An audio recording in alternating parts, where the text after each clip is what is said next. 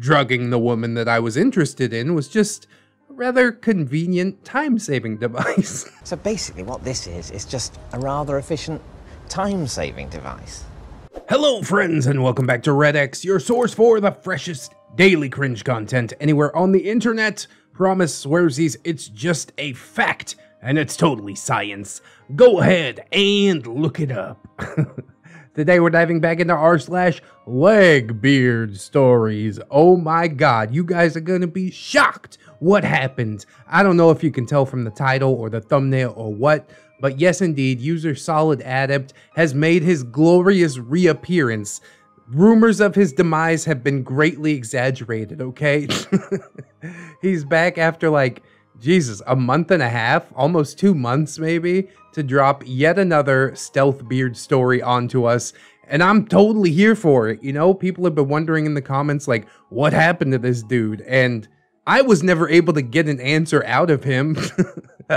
But I did send him a message, as he says in the very first paragraph of this post. And I'm glad that that did spur him on to continue this saga, because it is a good one. I really want to know what happens, how it all turns out, how he gets everything flipped around topsy-turvy and brings it to this Legbeard. Or possibly, you know, she brings it to him and has his life fall apart. But it doesn't sound like that's what happened from the foreshadowing in the first few posts.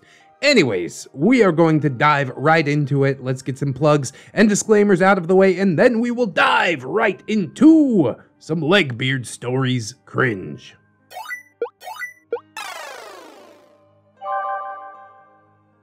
Stealthbeard, the Legbeard of Ultimate Destiny. Part number 6, the unkindest kind of cavalry. Oh, I like that alliteration, that's good stuff. ReddX sent me a message asking if I was okay. I did. The answer to that is complicated, but I'm just gonna say, yeah, sure, for the sake of simplicity. Dude, I legitimately do hope things are alright with you. I know it's a crazy time in the world, and if you do need help, don't be afraid to reach out to me. I'll help you in any way that I can. I'm very sorry for making you guys wait so long for the next entry, as this is where things start to heat up pretty significantly. And it's a hard thing for me to encourage myself to sit down and spend hours reliving this point of my life. Judging by the comments I've seen and the messages that I've received, it's something that I can't simply drop and walk away from, or rather, I shouldn't do that, because folks really do deserve some closure regarding my journey through this hellhole. So we shall continue the tale today after a swarm of links and plugs. And it is quite a literal swarm. Part 1, Part 2, Part 3, wow, Part 4, Part 5, and all narrated by ReddX links. That is absolutely beautiful. You can also just change the last digit of the URL, which I didn't do on purpose, but it is neato. So to summarize, if you missed the past episodes, which are linked in the description, or if you simply can't sit through OP's word salad, I met a Legbeard, LB, and her seemingly normal friend, THC, which stands for Thiccy Chick, while at the library. My male friend, TF, Trollface, encouraged me to go clubbing with them at a gay nightclub. I ended up freak dancing with my male friend, while the Legbeard took a video. I met up with her and was strong-armed into going to her house for a makeover. My head was shaved, ridiculous makeup was applied, and Legbeard snuck yet another photo. But she also agreed to make me a Facebook and let me use her PC. Surely, I could find some dirt on her if given the chance. I just need to create my opportunity. So I called in Trollface for the assist, got some money and some booze together, and we plotted our plan for the destruction of this Legbeard. And now on to current events. With our booze freshly in hand, we drove back to my house to call Legbeard and set the wheels of our karmic millstone spinning.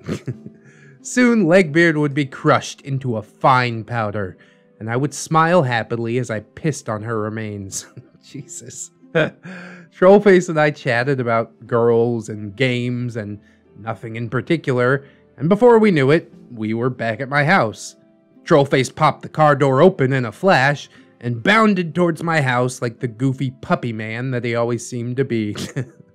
I strolled slowly behind him, my mind still rolling about how exactly all of this could possibly work out in my favor. Trollface has been told long ago to never knock on my front door. My mom just hated to get up and distract herself from whatever TV program or randomly selected penis that she was currently engrossed in, or was currently engrossed in her, if we're going the other way with it.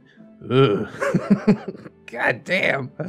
You don't gotta phrase it like that. What's going on here? My one and only friend was just bouncing in place slightly on the porch, obviously still full of his puppy energy, the bottle of Grey Goose clutched in his hands like his favorite chew toy. I opened the door and entered. It was late afternoon, and my mother was at her usual perch on the couch. She scowled until she saw the bottle that Trollface was holding. And only then did she invite him to come sit down. That predator smile on her lips the whole time. And if you're wondering what kind of predator, you probably do already know. It was a cougar. God, your mom's a cougar, bro? Oh, she's gonna bang your best friend. That's bad news bears. I tugged at Trollface, trying to swing him out of danger's manicured clutches. Mother, Trollface is just stopping by to help me out. We'll be out of your hair in a minute, I pleaded. She stood and laid a hand on Trollface as well. Her cold eyes were now boring their way into my soul. It would be rude not to sit and talk a while. Perhaps he could help me out too. I'm sure he's a young man with many talents. She purred hornily. Hornily. What an adjective. This isn't the first time that my mother has tried to put the moves on one of my friends. It probably wouldn't be the last time either. I rolled my eyes and just walked off towards the telephone to call Legbeard. Trollface called after me, "Don't worry about us, bro. We're just gonna have a drink or two." I seethed internally. Cool. Yeah, whatever. Pre-game with my goblin of a mother, you stupid puppy dick. Just go ahead. Red rocket all over the fucking living room couch. I think you've forgotten the goddamn mission already. After a single glance of some menopausal pussy. Ugh. Useless. I jabbed at the caller ID with the force of 1,000,000 exploding suns, damn near knocking it from the wall, while I scrolled back to find what I thought might be Legbeard's number. I still had the mission in plain view. We were doing this shit. I dragged Trollface over there by his goddamn hair if that's what it took. What a shift. In the last episode, I'm pretty sure we had like a good view of Trollface, but OP's just like swip swapping back and forth, seemingly based on a whim. Although I guess I would be pretty upset too if my friend was like about to bang my mom. The line rung, a few times too many, and finally I heard that familiar voice that I had grown to hate so very much. To summarize, I got directions, got told that creating social media profiles would take, quote, as long as it took, unquote, was called an idiot and stupid and ugly, while she insisted that she was only trying to help me reach my full potential. Classic negging, the whole rigmarole. Before I hung up, I told her that Trollface said that he wanted to come by later, once he was done doing such and such for his parents. All the while, my fucking idiot friend is cackling in the background with my mother. But Legbeard, luckily, didn't notice. She seemed a bit flustered that her crush would possibly find his way to her house. She scrambled to find the right words, while I just said, "Okay, see you soon, bye," and hung up. It really felt like I was in the driver's seat now. That's right, take your power back. I was beaming as I walked back into the living room, until I saw what the hell was going on in there. Trollface had his sleeve rolled up. My mom was rubbing his bicep and gulping down vodka like a horny teenager. It made me sick.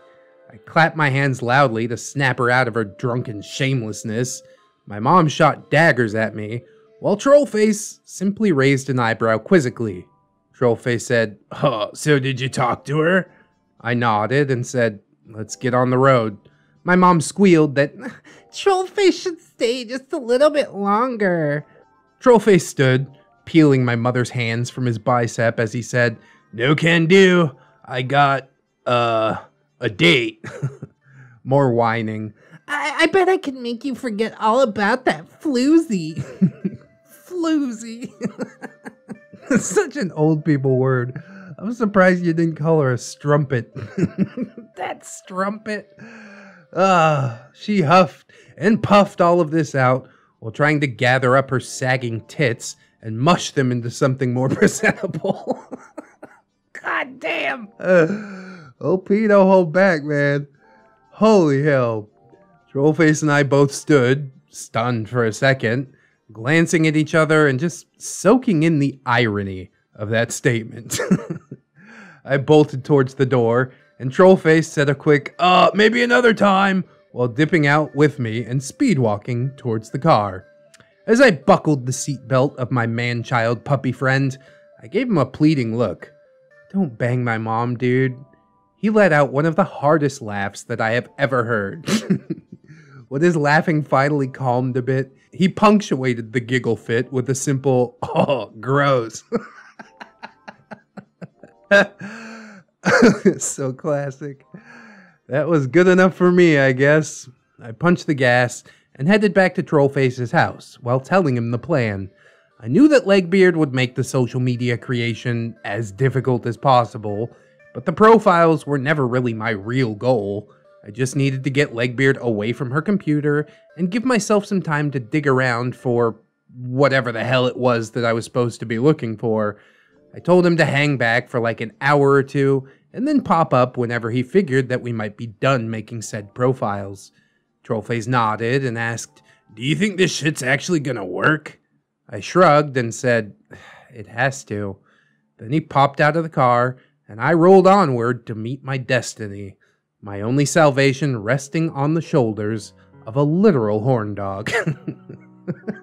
I knocked at Legbeard's door for a solid couple of minutes.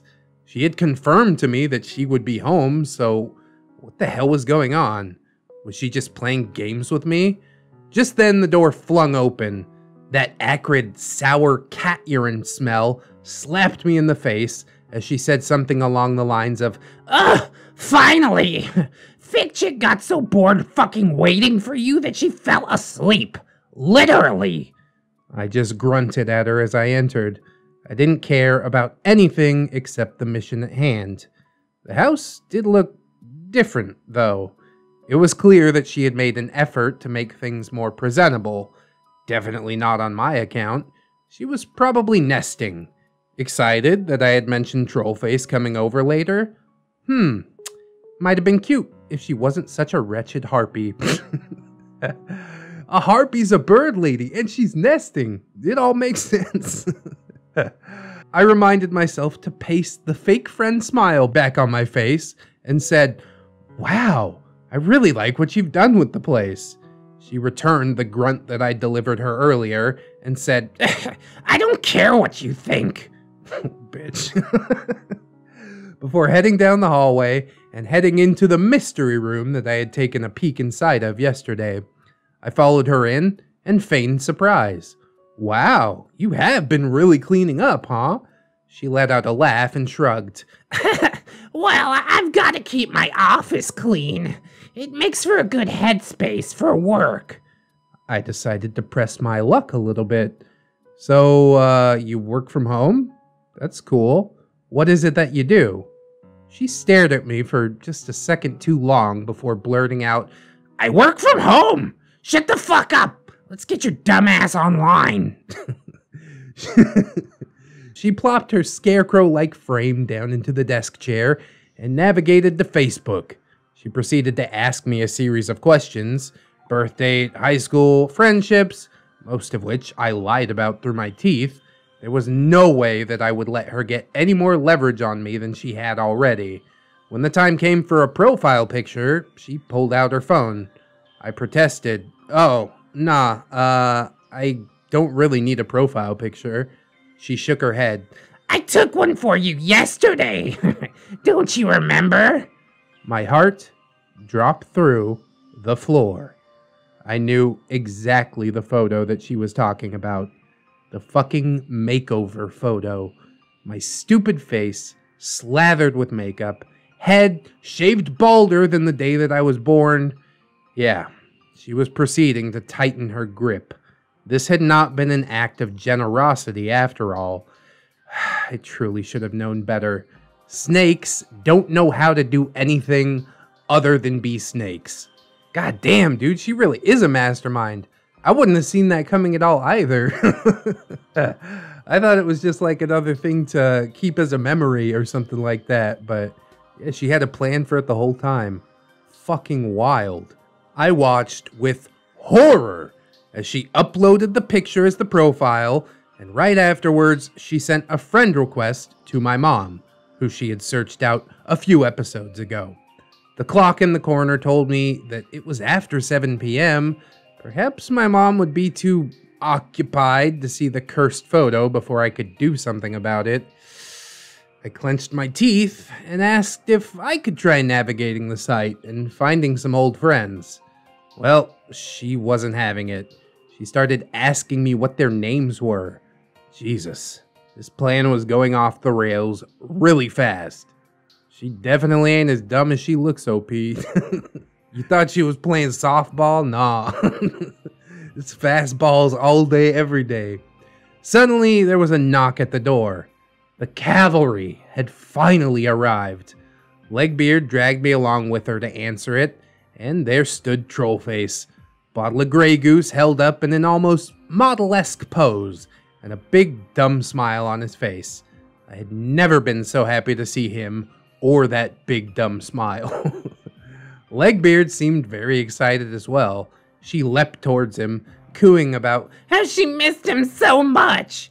I made the gag me face right behind her back, and Trollface gave me a sly wink over her shoulder. Trollface scraped her arms off of him and handed her the bottle. Oh, you ready to get fucked up? She didn't answer directly, instead taking a long slug of straight vodka. I have to give Trollface credit. I was pretty sure that he had planned this entire thing out. On the surface, he seemed more shallow than a wet sidewalk, but there turned out to be a lot of hidden depth, as I would later come to find out. Legbeard called for Trollface to come inside, while she headed to the kitchen to grab some glasses, babbling the entire time like a nervous schoolgirl. She definitely is crushing on this dude. Trollface has to be like an attractive fellow, right? I don't know if we got like a super good description of him, but it seems like everyone wants the D from old Trollface. She said, We really shouldn't drink from the bottle like a couple of heathens. I usually prefer rum and coke, but I think there's some juice in the fridge. She snapped her fingers at me. OP, be a darling and grab the orange juice so we can have a proper drink. I did as requested, my head spinning the entire time. How could she swap so easily from evil bitch to Stepford wife, just like that? Her fridge was pristine and well stocked, a nice supply of anything that you could desire, including a couple of cartons of orange juice. I guess I shouldn't be surprised by that, considering like all the designer bags and other shit she has laying around. It is weird that she manages to stay skinny with a fridge full of food. But maybe Thiccy Chick is consuming some of that. She seems to be over there all the time, from what I could tell. All this food in the fridge was a far cry from the barren offerings in the refrigerator at my own home. I handed Legbeard a carton. Legbeard set out 4 glasses and told me to continue being a sweetheart and go wake up Thiccy Chick. I went to Legbeard's room and slowly opened the door. Thiccy Chick was definitely asleep, snoring that sounded like a tin roof getting ripped off a trailer park carport in a hurricane. I still found it slightly endearing, though. I sat on the bed and gently shook her awake. She seemed shocked, but when I asked her to come to the kitchen for vodka and orange juice, "It's called a screwdriver, Baldy," she practically sung as she ran a hand over my head. Again, I was stuck in the moment. As upset as I had been with her yesterday, one touch washed all of that away. It was her superpower. She rolled out of bed and headed to the kitchen, beckoning for me to follow, and I obeyed because now I was the stupid little puppy. Legbeard and Trollface were already a couple of rounds ahead, but I encouraged Thiccy Chick to play catch-up. I'd need to get them nice and soused up. I mean, it was a big-ass bottle of vodka, but the only question was, would it be enough? Especially after Trollface shared some with Mom. How much did they drink then? I know Thiccy Chick's not of legal drinking age, so it would probably be pretty easy to get her, like, drunk and passed out, but Legbeard seems to drink quite a little bit, so how can you really guarantee that a quarter or even a third of a bottle of vodka would be enough to get her in the state to just let you have free reign in her house? It's complicated. Would it be enough indeed? Only time would tell. A few hours in, I was sitting with Thiccy Chick in the bedroom while Legbeard and Trollface cackled like a couple of hyenas in the living room. The hyena thing is exceptionally accurate in this case, since female hyenas do lead the pack, and they also have giant pseudo-cocks. We get a little Animal Planet in this episode. Female hyenas are also exceptionally cruel to male hyenas.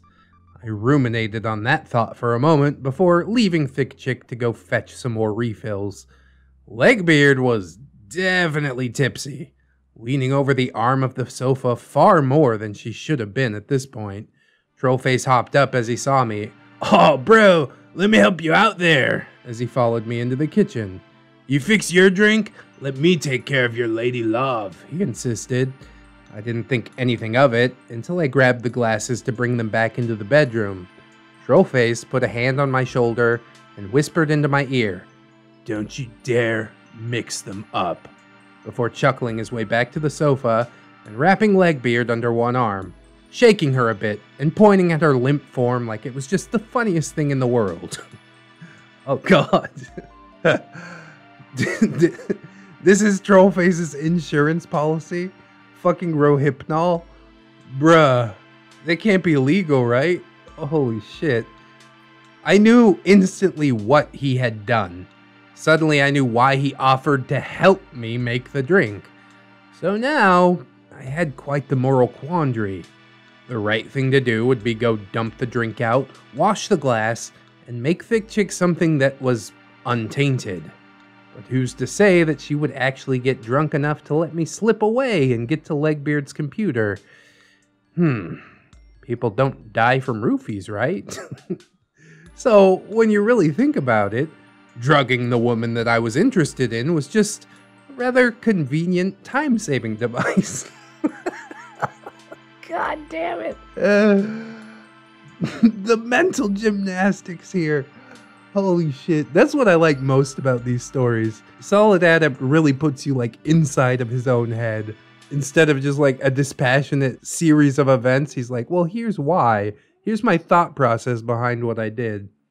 Anyways, an older and wiser me knows that people can definitely die from roofies. And I have a lot of regrets about what I did. I played dumb. I decided not to mix the drinks up, but I also decided just not to consider what I had been told by Trollface too deeply. I walked in, handed Thiccy Chick her drink, and continued the inane conversation about the type of dog that she wanted to get or something like that. It only took about 30 minutes. Suddenly, Thiccy Chick said she was tired and laid down on the bed. You're gonna be real tired in another 30 minutes. She also said that she was having some trouble breathing. Oh shit. My mind was fucking racing. But I assured her that, yeah, it was just the booze. And I told her that she should sleep it off. I drink vodka all the time. This one's just so strong. Just stay with me, OP. I told her that I would. And again, I lied through my goddamn teeth. As soon as she was unconscious, I slipped away and took a peek into the living room. Trollface was still sitting with an arm around Legbeard. He shot me a thumbs up and another quick wink. God. How do I go from like loving Trollface to hating him, back to loving him so quickly? I guess I can see where OP's coming from. He's hard to love, but he's harder to hate. I wanted to go slap the shit out of him. I wanted to ask him, what the hell could possibly be wrong with him? The attempt to get out of some simple blackmail could now easily turn into a fucking murder charge. If I thought my life was the shambles before, just wait until I got put behind bars because Thiccy Chick or Legbeard's nervous system just shut itself off or some shit.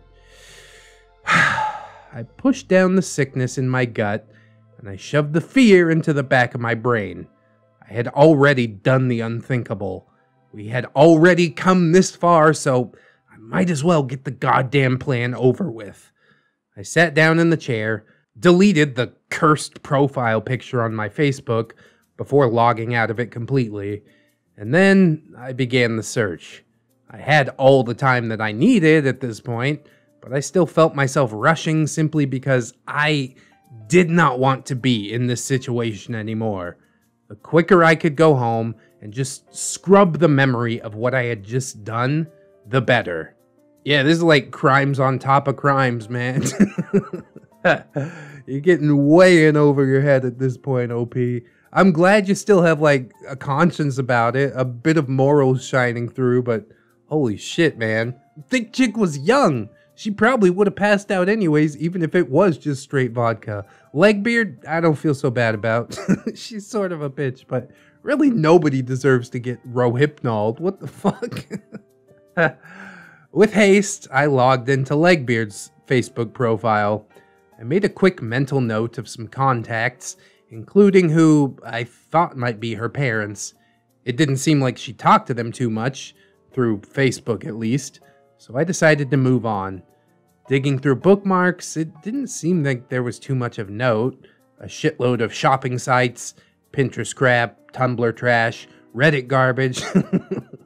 Shout out to r/female dating strategy. Oh my god, Legbeard actually hanging out on r/female dating strategy? Confirmed. That's wild. That's wild. There was also some banking stuff, but I didn't want to turn this into a guaranteed larceny if it somehow didn't manage to turn into a potential fucking murder. Jesus Christ. It's getting so heavy. Even the internet history didn't return anything that looked out of sorts. There really was nothing that I could use here. I looked under the keyboard for a hidden password paper like my mom used to use, and then I opened up one of the table's drawers. Silicone dicks. Silicone dicks everywhere, along with a menagerie of butt plugs and vibrators and anal beads and so much more. Why would she keep them here instead of in the bedroom? And that is the moment when it clicked for me. The camera, the clean room, the sex toy bonanza. I quickly started searching for cam sites.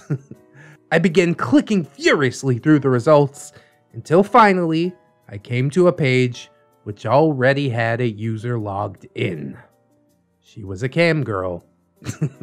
I think some people called this already, but the way that it was uncovered is interesting. I would have just assumed it's in the browser history or something. Or maybe OP didn't quite know what he was looking for in the browser history, since he doesn't have a phone or computer of his own at this point. But yeah, I won't reveal the site or her username, but it is a big website. And looking through the dashboard, it seemed like she was making a mint by selling her coups virtually. Paired with the name of her parents, I knew that I had the firepower to turn the tables. But just to ensure that the destruction wasn't mutual, I deleted the entire contents of every folder that I could find. Videos, pictures, downloads. If she had a copy of the big club and video here somewhere, it was recycled forever now. I mean, honestly, you probably just could have deleted the video to begin with, but now it's like blackmail for blackmail. Please don't blackmail the Legbeard OP. You already roofied a chick. You know blackmail's super illegal too, okay? I'm gonna like you a lot less if you fucking do that. I walked out into the living room. Trollface was there, still rocking his little scarecrow girl back and forth. I dug into her pocket for her cell phone. These were the days of flip phones, and nobody put a lock on them.